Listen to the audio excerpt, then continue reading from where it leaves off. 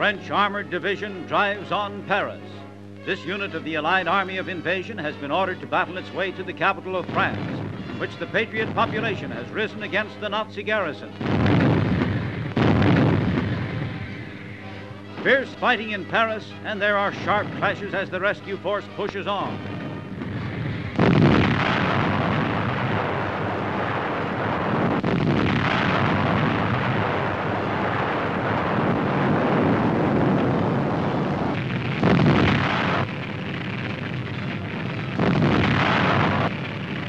Through burning towns, the armored division, filmed by the Army Signal Corps, approaches Paris.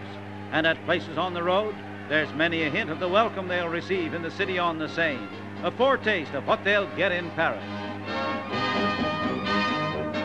General Leclerc, commander of the French forces, on their way to liberate their country's capital.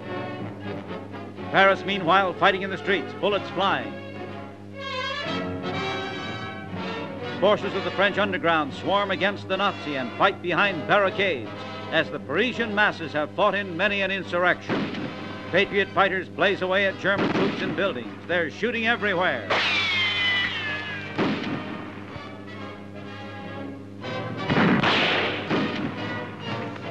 Children hurried across a street to safety, out of a bullet-swept area. Scenes of the Paris uprising filmed by a French newsreel cameraman attached to the Patriot forces.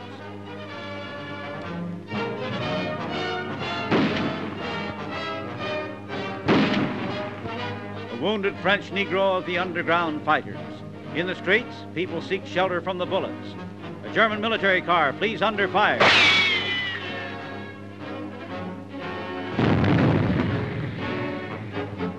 And there's a German soldier.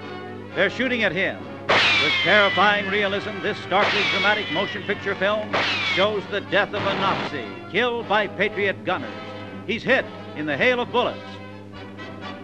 A woman takes his gun.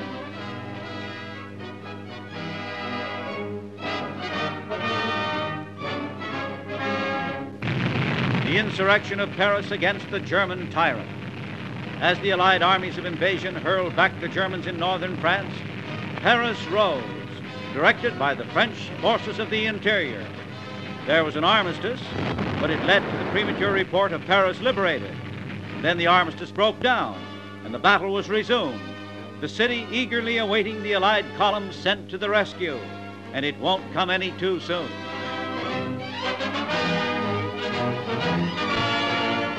In an enclosure, French civilians, women and men, murdered by the Nazis. The kind of horror that roused the bitterest hatred. The barricade is opened. The relieving force is at hand. The barrier that had been used to stop the Germans is cleared for the entrance of the tanks of the French armored division. This part of the city is under Patriot control. The Germans cleared out. But in other parts, the battle is on in full fury, which makes the incoming motorized equipment all the more welcome. The great Cathedral of Notre Dame as the French armored division moves to complete the liberation of Paris. Paris with all its legends of romance, armored equipment on the Champs-Élysées with its famous rows of chestnut trees, and then the Place de la Concorde and the Arc de Triomphe, symbol of the glory of Paris. They push through streets for the final battle.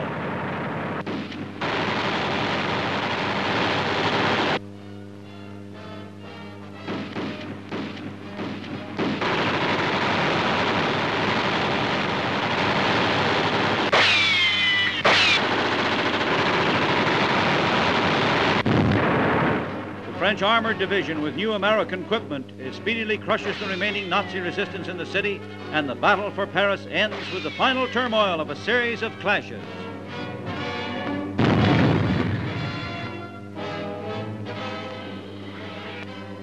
Tanks for battering rams.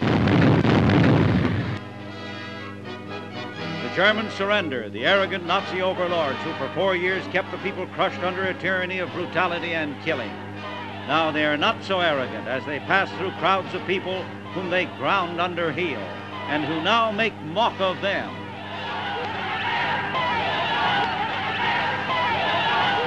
The angry crowds have to be held back, and the insolent Nazis are not so insolent now.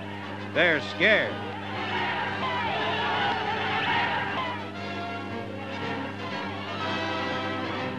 This is the end of German pride and power in Paris. It began with the fall of France, and now amid the jeers of the people, the Nazi has fallen.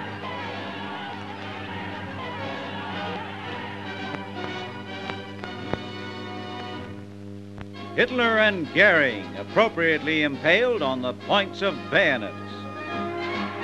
Feast of Liberation at the Paris Opera of long renown, and all through the city the same sights and sounds. Paris hails the liberating Allies, stars and stripes, and the flag of Canada, and everywhere is seen Mademoiselle of Gay Paris. Paris has known many a gala day, but seldom anything like this. If Mademoiselle is not tall enough, well, she gets a helping arm.